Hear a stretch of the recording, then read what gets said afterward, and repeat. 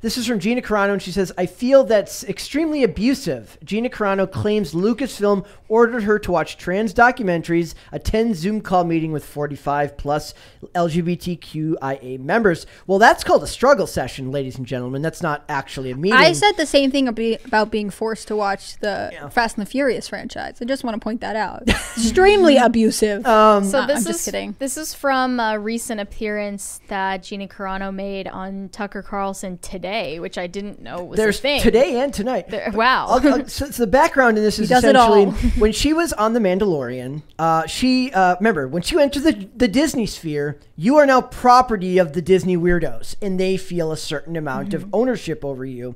Pedro Pascal, who is a huge, they love him. They love Pedro Pascal. He's got his pronouns in the bio. He's part of that community and all this and that. Are you really contractually obligated to do that? No. But I'm saying that the people who are fans, the Disney stans on Twitter, are going to have expectations of you. And the idea was, they said, you need to put your pronouns in your bio. She said, I'm not going to do that. And they kept bugging her about it, even though other people that work for Disney weren't. So is she contractually obligated to do that? No. But they keep bothering her. She might be obligated to go to like training sessions that include the documentaries and stuff. They bother her so much that eventually she puts beep bop boop in her Twitter bio, which infuriated everybody. Because you can do anything you want. And she's already at this point, she's already on thin ice with Twitter. And when you're on thin ice with Twitter, you're on thin ice with Disney, because they don't make things for you to like anymore. They make things for people on Twitter to hit the like button for, even though that doesn't translate to dollars. And then we get her post. She became more and more, I don't want to say political, but more and more open about her views. I used to think that, like, you can't really classify her as anything, but whatever.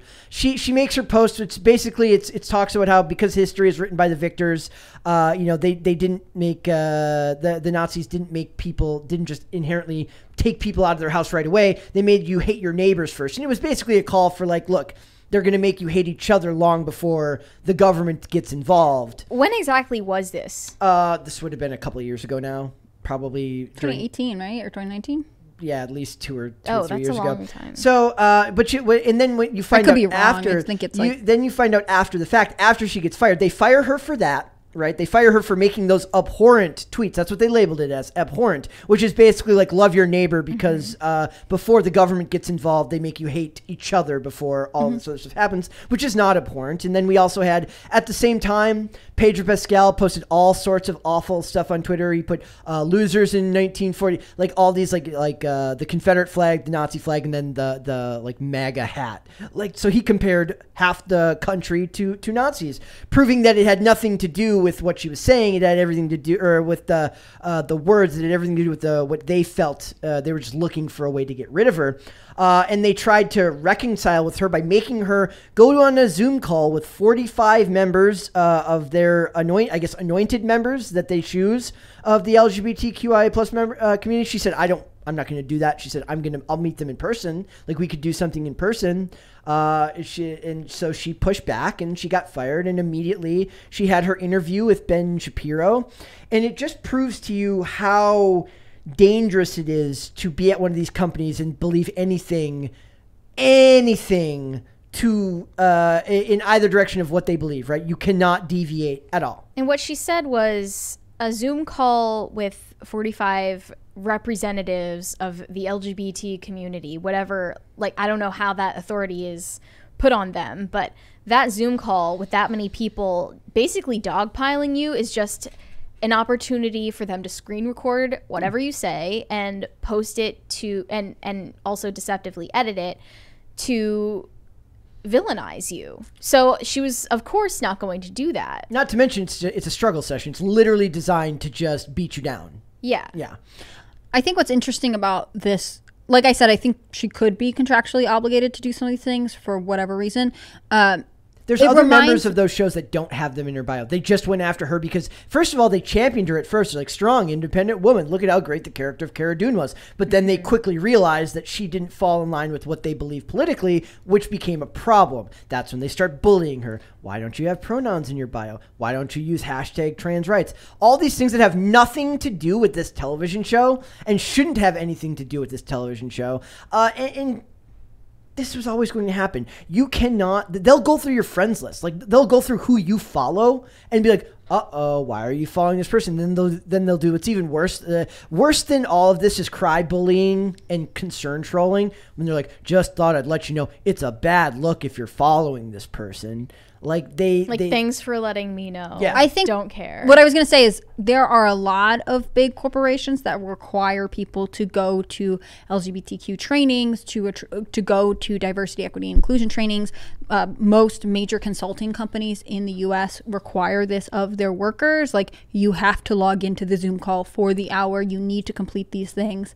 And the fact that we're seeing in Hollywood is actually not surprising at all. We expect it there, and I think this story will probably resonate with a lot of people who are subject to this in their day-to-day corporate life, which I think it is important for people to hear that, like, there are people who did not feel like this was appropriate, who did not feel like they should be forced to learn about these views, or especially if they feel like they are being singled out and targeted, like Gina Carano is sort of saying in her story, like, because I didn't believe these things, they needed me to basically submit to trainings until I complied.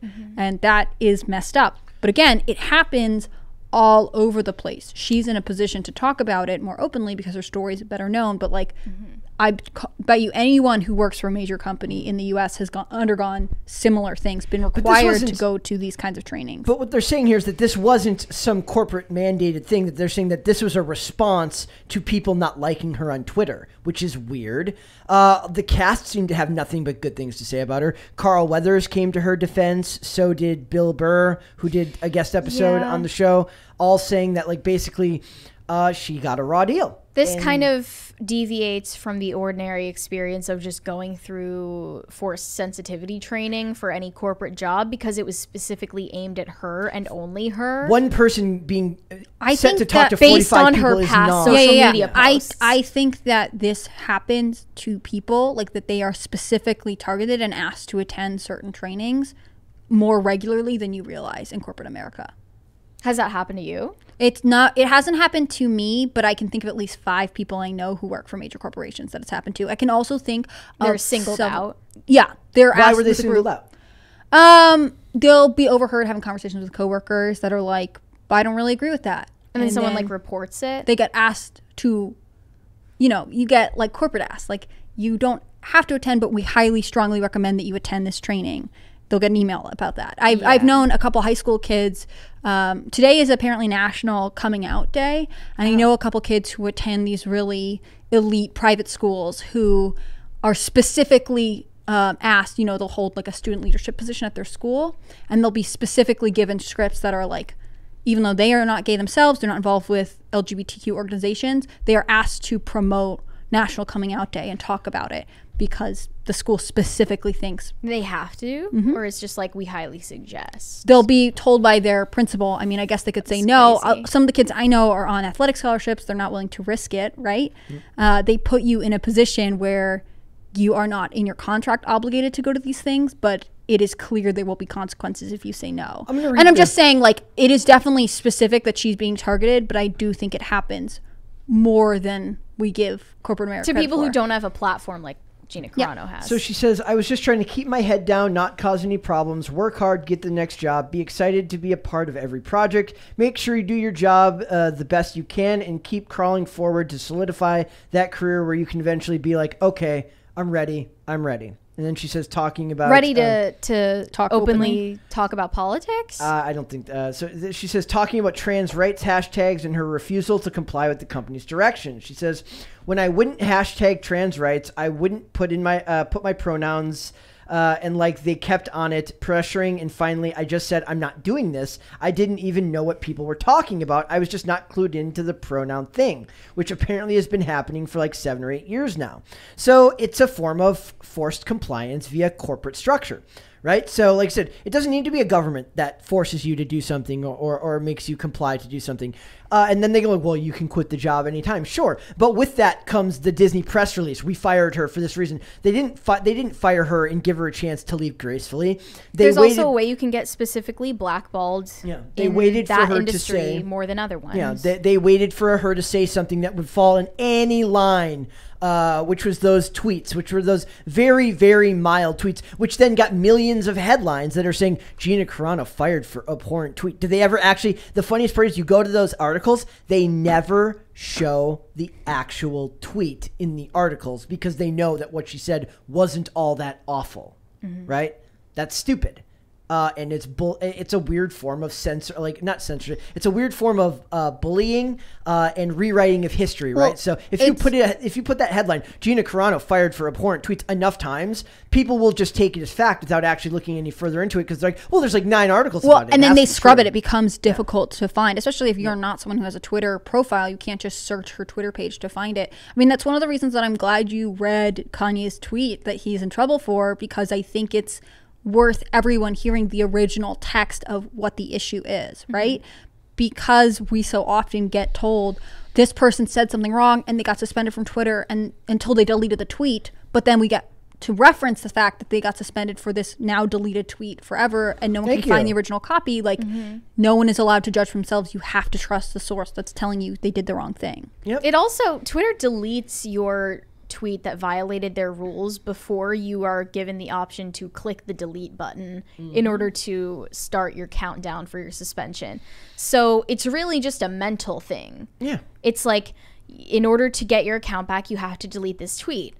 The tweet which is already not visible to any of your followers anymore. They deleted it already. Which means your side of the story doesn't It's a psychological game that they are playing with you. But I just wanted to ask, like, is she saying in this first quote that she wanted to get to a place in her career and, like, financially where she would have the freedom to be outspoken about politics? I don't know what the reference where was she would be ready to do that? Or I feel like probably. What is that about? I don't know what that quote is about. The other quotes I knew about, that one I didn't know. I feel like it probably means like she has enough streams of income or has enough name recognition she comes from where she can move. Does she? I think her parents own like a casino or something. I mean, and she was like a fighter and stuff. Yes, like well, she has probably had several careers essentially at this point. She's got plenty of money saved up from we hope. the UFC. Yeah.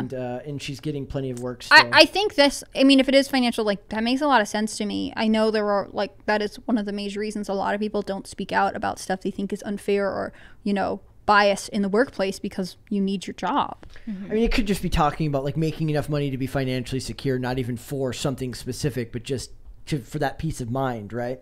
And she kind of falls in the same category as a Kanye West, as somebody's like, she's not gonna back down from what she believes, despite. I don't think people understand. I mean, I believe that everyone watching this show would understand how abusive and how much of a struggle it would be to have every level of the media apparatus telling everyone in the world you're awful, and you have to just hold your ground and stand on your convictions. That's not easy. Like, it's not. I think she knew she was poking the bear with her tweets, though. I do too. I don't believe for a second that she didn't know that they weren't gonna. But I think that she has she's a fighter. She's a strong-willed person. You don't get to just push back on someone like that and expect them to cave. And I think she's conservative, operating in a liberal-leaning industry. Yeah. Like, I think she always knew that this was, you know, we didn't know it would be the trans issue or the pronouns issue, but like, I think she's smart enough to realize that like she is ultimately going to be pushed out in some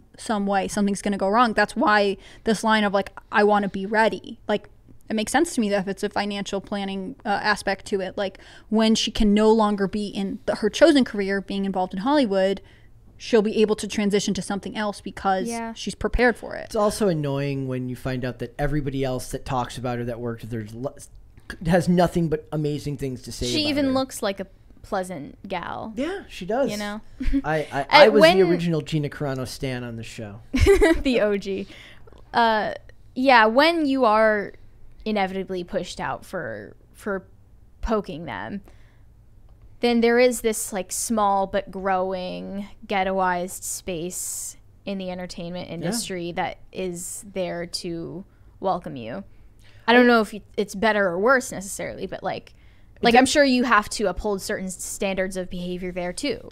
And I guess then it becomes about where does your value system allow you to, like, how much do those values of yours matter to you? Like, do you does the need to speak out about something that you believe in, does the desire to not put your pronouns in your bio because you're being bothered by people to do so, is that need to do that strong enough that you don't mind working in these spaces that are considered less than the Hollywood apparatus? Yeah. And that is something that's growing and will take years to form and reach its own kind of height of greatness. But you can't get there without putting in the work, and these people are laying that groundwork now to build up something. And there is some truth, a lot of truth in the idea that the best way to take away Hollywood's power is to stop acting as if they're the source of where all legitimacy comes from. Stop looking to them for approval and affirmation and start making your own stuff, and that's what they're looking to do.